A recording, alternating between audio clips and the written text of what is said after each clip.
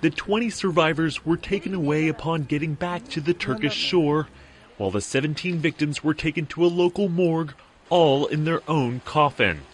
The boat was reportedly on its way to the Greek island of Kos when it sank in the Aegean Sea. The area they had set off from is part of the Bodrum Peninsula, where earlier this summer the body of a drowned toddler had washed ashore, sparking international outrage. Kos is just 4 kilometers from Bodrum, but the journey is perilous with many overcrowded rubber dinghies sinking, sending many migrants to their deaths.